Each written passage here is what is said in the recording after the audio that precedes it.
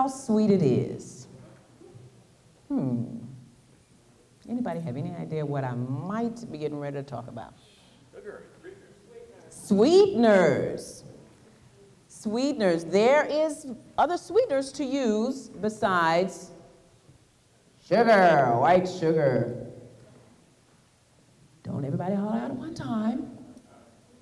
Who knows one good substitute for white sugar? Oh, she's waving her hand. Stevia. Stevia. Yes. And because you answered that question correctly, Holy Wholesome is one of our sponsors. Enjoy the donated prize from Holy Wholesome. Holy Wholesome makes vegan graham cracker crust. Vegan graham cracker crust. Okay, so stevia is from a plant. Stevia is from a plant. All right. I've got two other sweeteners that I like to use besides stevia. And I see some of my baking friends waving their hands, but I'm not gonna choose them because they probably already know what I'm talking about.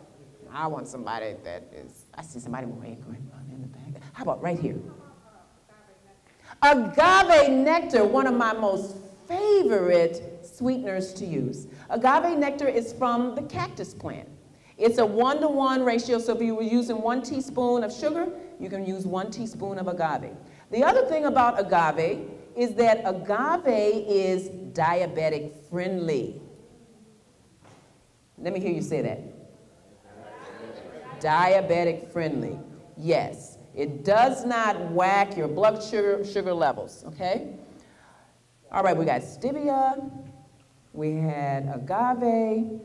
What's another good substitute for white sugar? Now, while you're thinking about that, New Neutrals is the stevia product that I use. Now, I came upon this because I had an individual that is gluten sensitive and was very challenged with sweeteners. And she found that this was a brand of stevia that does not have an aftertaste, because some of the brands of stevia have just a little aftertaste. This works quite well in baking. You would use, well, let me ask you this.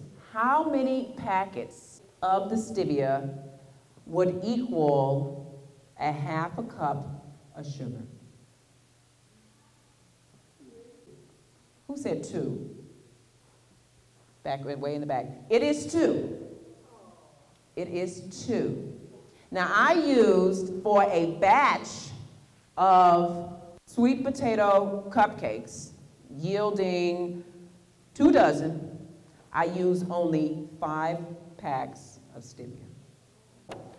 And then agave nectar was mentioned. Agave nectar. This size agave nectar can be purchased at Costco. You know, Costco's is a good place to go when you're buying in quantities. If you go to the grocery store, most of the grocery stores have agave, but there is a much smaller container for a lot more money. So the economical way to purchase is to go to Costco. They come 2 in a pack for your agave nectar. Now,